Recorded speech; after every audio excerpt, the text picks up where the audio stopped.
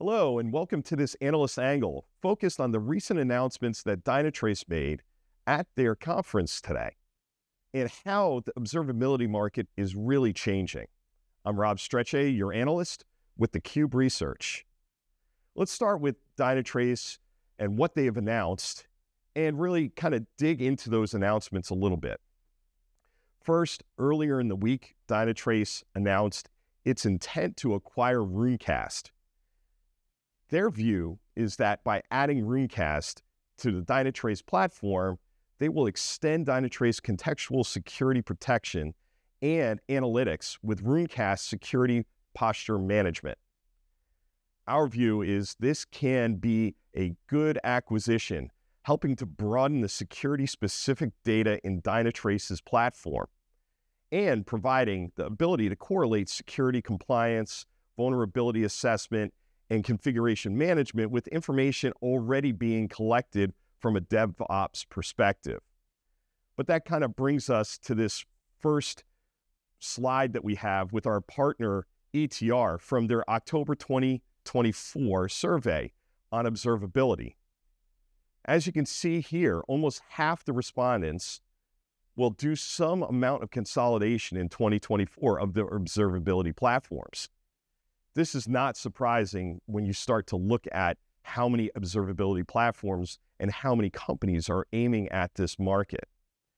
In that same study, organizations cited the cost and full functionality as the two top buying criteria that is really driving this. So organizations really want to consolidate their observability tooling across their security and DevOps focused platforms to get better scale of economy and to save on costs.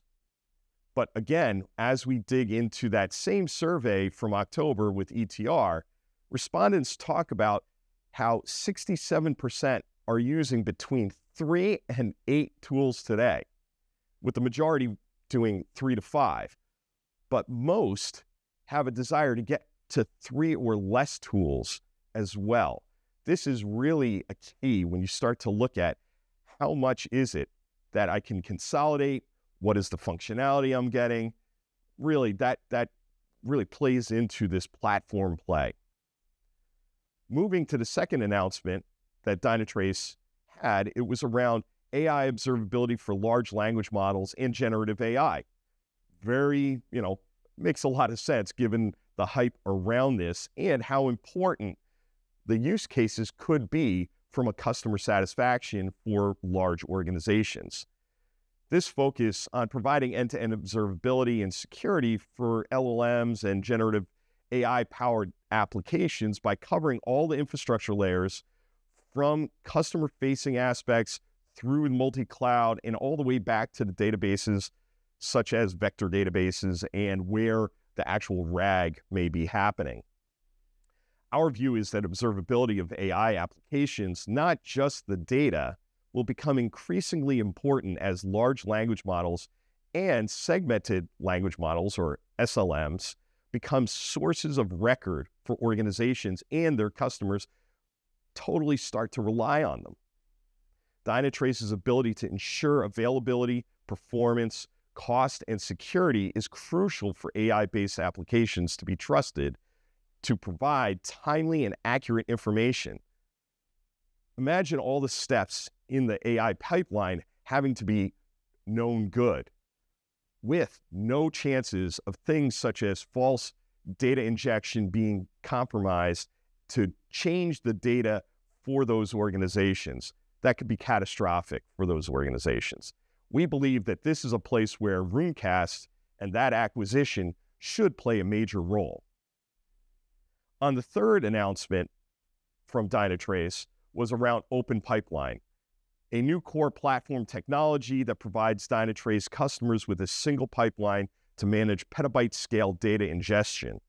Very key when you start to think about all of the different places and all the different telemetry that is coming into an organization as they have their own that they build into their own cloud-native apps, as well as legacy or other API-driven. Our view is that Dynatrace is responding to customer need for help in managing pipeline sprawl. Again, all of those different sources sending all these different things in a different way within their observability environment.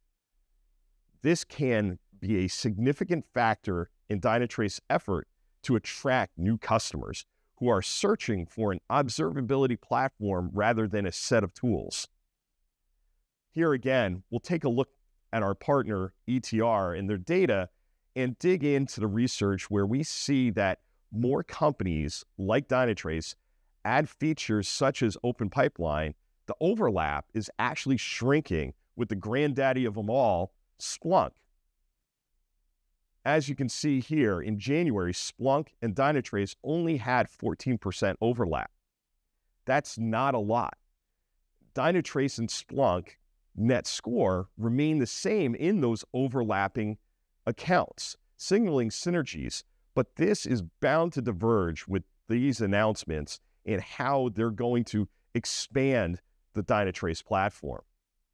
In fact, when you start to look at some of the others in this data as well, such as Datadog, has the highest overlap with Splunk and the most to lose. Let's move on to the fourth announcement.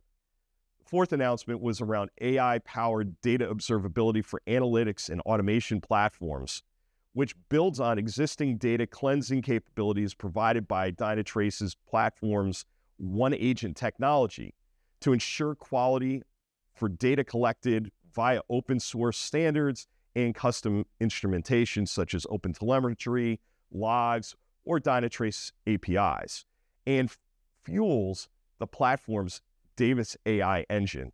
Again, the smarts behind data. So it's great to collect all the data, but you have to have something that actually puts it in context and has the ability to tell you what's going on. Our view is that Dynatrace is providing assistance to organizations that are developing data products. Again, if you don't know what a data product is, you can go over to SiliconANGLE. We actually have that up there and have that on thecuberesearch.com.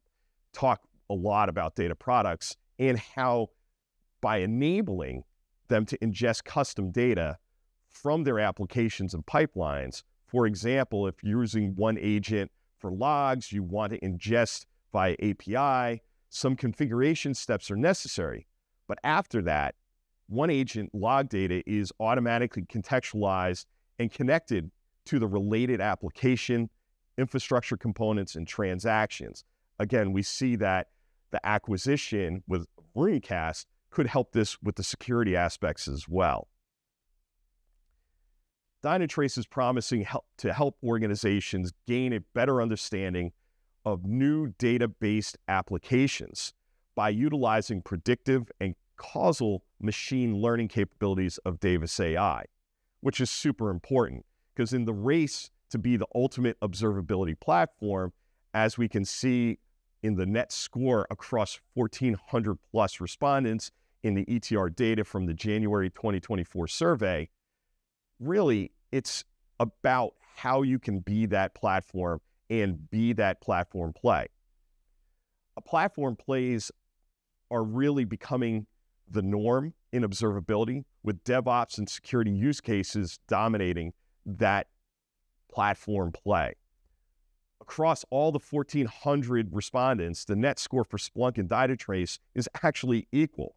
This is that spending momentum that we talk about here, and really has an idea that Dynatrace has about as much momentum as Splunk here, with some of the others having even more momentum. In fact, Splunk shows up 3x more in the survey, but has been trending lower since the Cisco announcement, as you can see here in the bottom right. Interestingly, Dynatrace has approximately the same spending momentum as seen in the net score as Splunk across this platform, and when you put it in context with those other competitors. 2024 is definitely going to be an exciting year for the observability market, with startups like Chronosphere and new entrants like Riverbed vying to tackle larger pieces of the market.